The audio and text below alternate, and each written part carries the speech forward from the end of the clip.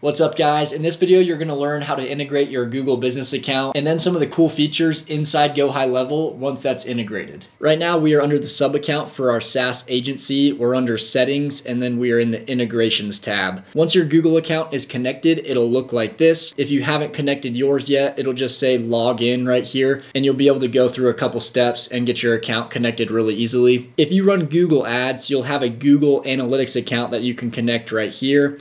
I don't use Google Ads personally, but this is where you would connect your account, the property of the account, and then your account ID. Once that's all connected, you'll be able to go back and down to reporting, and you'll be able to track the analytics of your Google Ads straight in GoHighLevel, which is super cool. Another really cool feature after you've integrated your Google account is the reputation tab. This is where you can easily track how many reviews you've gotten, how many review requests you've sent out under the invite goals, and then your average stars on those ratings. If we want to send out requests for people to give us a 5-star Google review, we can do that easily by hitting send review request right here. Typing in the customer's name, it'll automatically pop up if they're a lead in our CRM here, and then we can send that out through email or text, and it'll auto-populate the link for them to click on since we've integrated with Google already. You can also send review requests under the contacts tab. You can select certain leads or all of your leads and then hit this little star right here,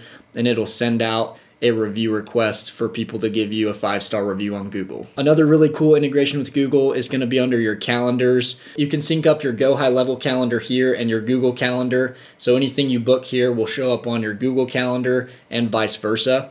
The way that we would do that is we'd go up to one of our calendars under calendar settings and we would hit edit. And then under team and event setup, we're just going to scroll down to the bottom after we've set everything up.